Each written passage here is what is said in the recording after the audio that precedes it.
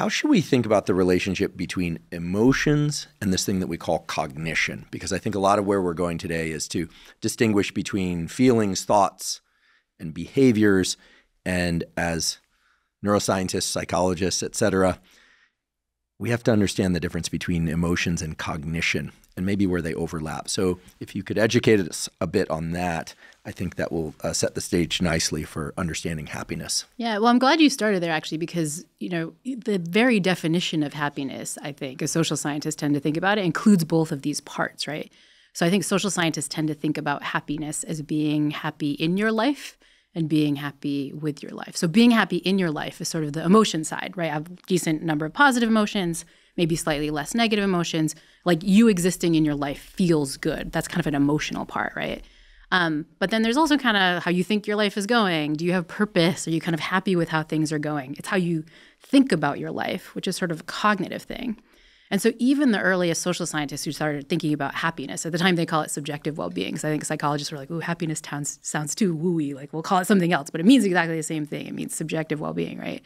When they started thinking about subjective well-being, they divided it into this sort of affective, emotional part, which is like how you feel in your life, but also this cognitive part, how you think your life is going. So that basic dichotomy has been there since the very beginning of folks studying happiness scientifically.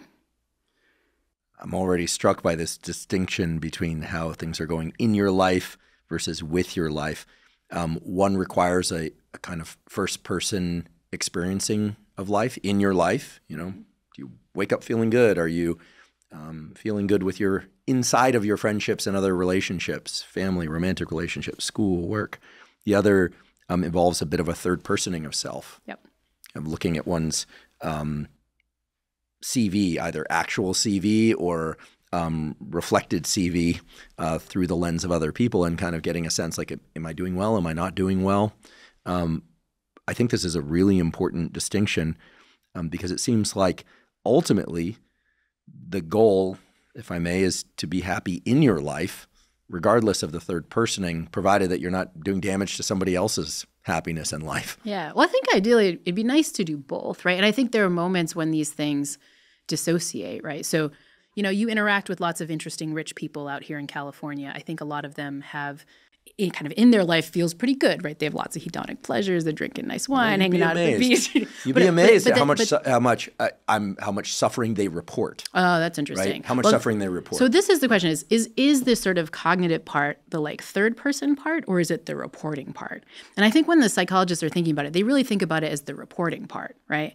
And this gets tricky, right? Because, I see folks having their nice glass of wine on the beach, and I'm thinking like, that's coming with lots of positive emotion. Like, I bet if I tested them and could have a direct look at their sensory experience, it'd probably be pretty positive.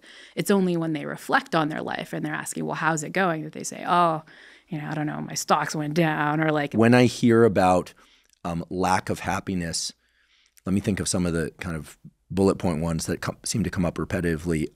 They are indeed not related to lack of resources. I don't hear that. Mm-hmm. What I've heard, and this is also true for where I spend part of my time and where I grew up, which is in Silicon Valley, which is also not everyone, but there are people there who have accrued tremendous amount of wealth. The mean has shifted very high, and hence the cost of living. But it's often concerns about their kids. Yeah. Or their mother is ill.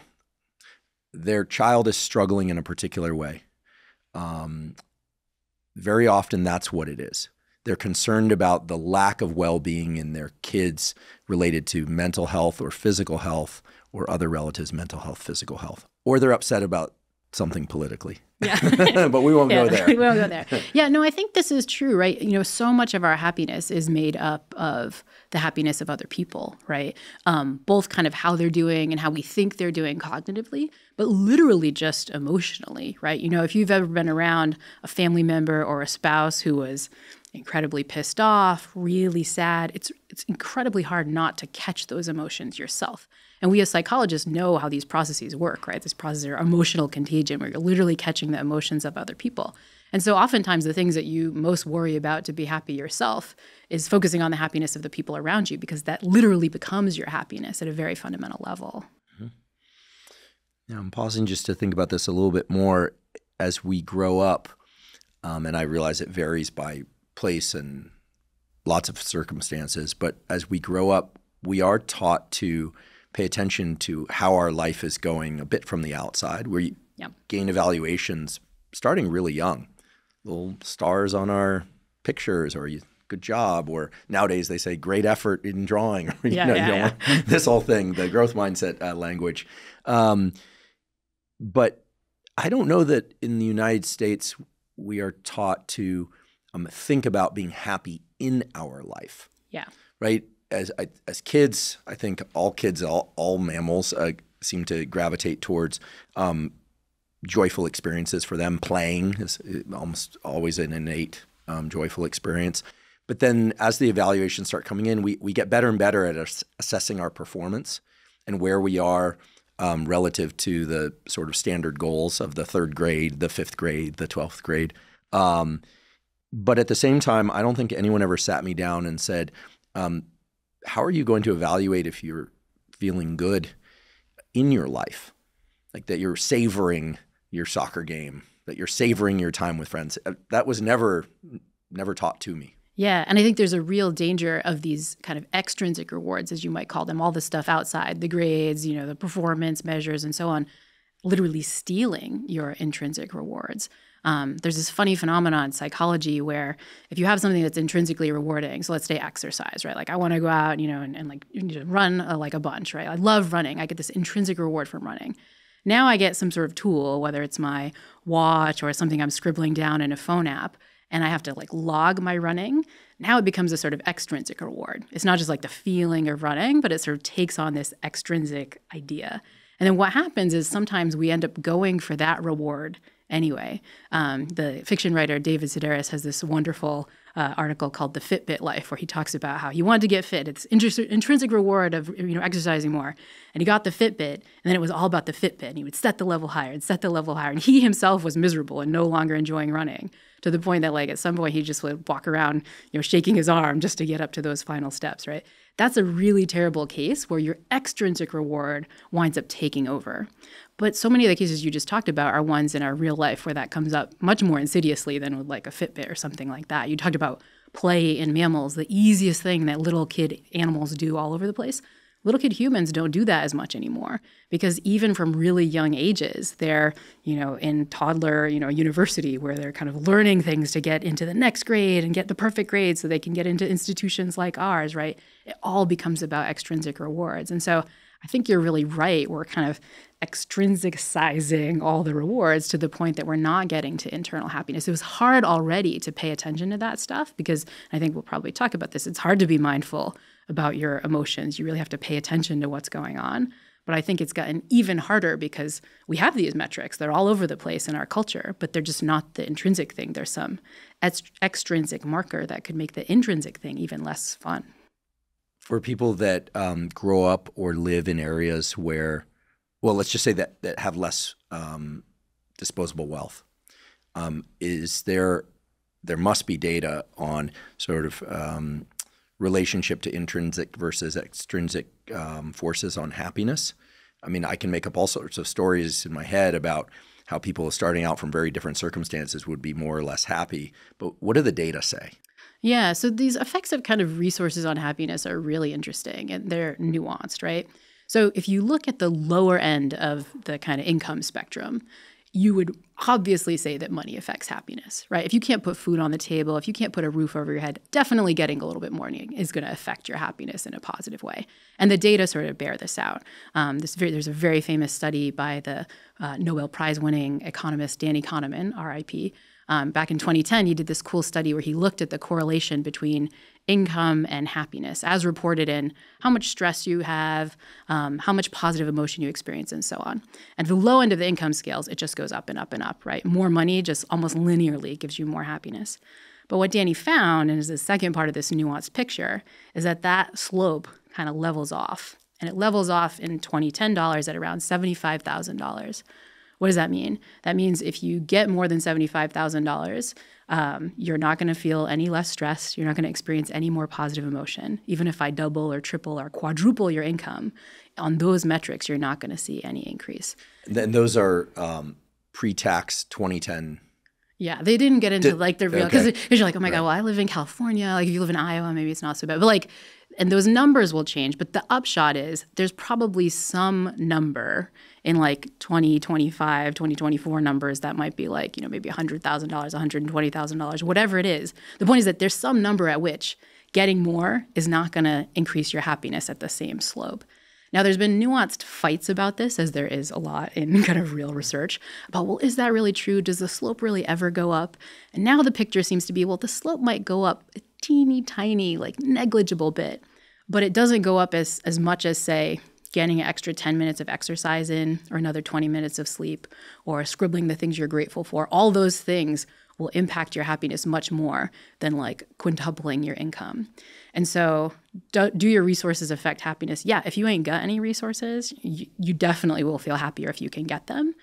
But if you have a lot, getting more really isn't going to help. Sorry to interrupt, but lately I've been saying on the basis of those findings about this then 75 K per year, probably now, like you said, 100 to 125K, or let's just say something like that, would be the equivalent amount that money indeed cannot buy happiness, but it can buffer stress. Do you think that's true? You're making me rethink that statement. Maybe it doesn't buffer stress past a certain amount. Yeah, I mean, I think in the original Kahneman data, he found that it doesn't, right? I mean, how much stress you report on a daily basis was literally one of the measures they were using for happiness. But I think you're right. The risk around it can buffer it, right? I think if you're at a certain set of means, you know that like, if a bad thing happens, you're going to be okay. So it can allow you to make riskier decisions. It can allow you to do things that you might not do if you're right at that boundary where losing some money might pop you back down. I think the problem is that one of the ways we evaluate our financial situation, but pretty much every situation, I think this goes back to the neuroscience, is that we don't do it objectively. We do it relative. And when you think about your relative financial status, there's lots of other folks around to whom you're comparing yourself. I think one of the reasons that rich folks don't necessarily think they're less stressed when they have very high levels of wealth and so on is because they're looking around and everyone's doing much better than them. And this is just a fundamental feature of the way we evaluate stuff, right? Is that we don't evaluate in objective terms, we evaluate relative to these reference points. And honestly, as you get richer, you're kind of going up this sort of logarithmic scale where the reference points are getting even further away from you. And I think that can have a huge hit on people's perception of their own happiness and their perception of their stress levels, right? Because they're working towards a goal that's probably not going to make them that much happier, but they haven't kind of abandoned this intuition that more money will make me happy. On my podcast, The Happiness Lab, I had this guy, Clay Cockrell, who was really fun. He's a wealth psychologist. So he's a mental health professional that only works with the 0.0001%. And already we should say, well, if wealth made you happy, he should be out of a job. But no, he's lots of clients, lots of, I guess, very well-paying clients. He looked like he was doing well for himself. But he talks about how those folks haven't abandoned this notion that more money will make them happy. They set some standard like, as soon as I get 50 million, I'll be happy, or as soon as I become a billionaire. But then they get to that point, they're not feeling any more positive emotion, they're not feeling less stressed. And rather than saying, well, hang on, maybe that hypothesis was wrong, more money doesn't work, they say, the hypothesis is still right, more money will make me happy. It wasn't 50 million, now it's 100 million or whatever it is. And so I think that that's a lot due to the fact that folks are comparing their wealth levels against others. And our comparison system sucks because we constantly compare ourselves against others, but we never pick people that are doing worse than us. We always pick people who are doing better than us. I know a fair number of very happy, wealthy people. I know a fair number of very miserable, wealthy people. I know a fair number of happy, non-wealthy people, and a fair number of miserable inside. They report feeling miserable, unwealthy people. Well, it fits completely with what a lot of the happiness research suggests, right? Which is that it's much less about our circumstances than we think when it comes to who's happy and who's not, right? We often think, if I could get more money, or if I could get more accolades at work, or if I could get a new partner, if I could move somewhere, I'd be happier. But exactly what you're saying, if you look at people with all those different life circumstances, both the good version and the bad version, you find some happy folks and some not so happy folks. And now what researchers are starting to think is that it actually doesn't involve our circumstances as much as we think. Again, I like with bracketed, unless those circumstances are really dire, circumstances don't matter as much as we think. It tends to be the kind of stuff that's much more under our control than our circumstances, right? It tends to be how we behave, what thought patterns we use, the emotions we seek out, the social connection we experience. Those things matter much more. And so I think, your experience with the happy and not so happy rich folks and the happy and not so happy poor folks kind of bear out what we think. It's like, it's just not your circumstances that doesn't matter as much as you assume.